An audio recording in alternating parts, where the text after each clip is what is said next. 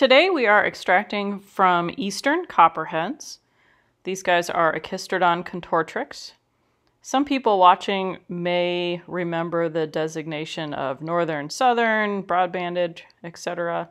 But recently they've just been moved into only eastern and western copperheads. So that's the designation that we're using. This snake here is a little bit interesting. This one, I left this video in. First of all, the snake is just really pretty, even though it's a little awkward there. But also, this snake actually does not give any venom during the extraction. So it kind of proves that we're not forcing the venom out because the snake decided it didn't want to give any. It wasn't upset, so nothing happened. And that's fine. It happens sometimes.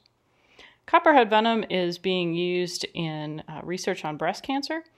And there's also quite a bit of work done on blood clotting. It does activate a couple of clotting factors. And it's also been used kind of long-term historically to study how blood clots. Eastern copperheads are found throughout much of the southeastern United States. And we did title this Big Copperheads because these ones in the video are fairly large. Maximum size for these guys is a little bit over 4 feet. So some of these are just the older snakes that we have here at the zoo. Some of them are 15 to 20 years old that you're seeing in this video. So the last snake you're going to see, I believe, is the largest one we have. This one is over 42 inches, though we're not exactly sure how long he is, but he's definitely up there in size.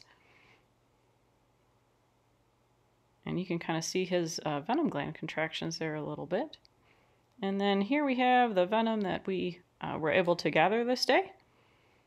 Thanks for watching. Remember to like and subscribe.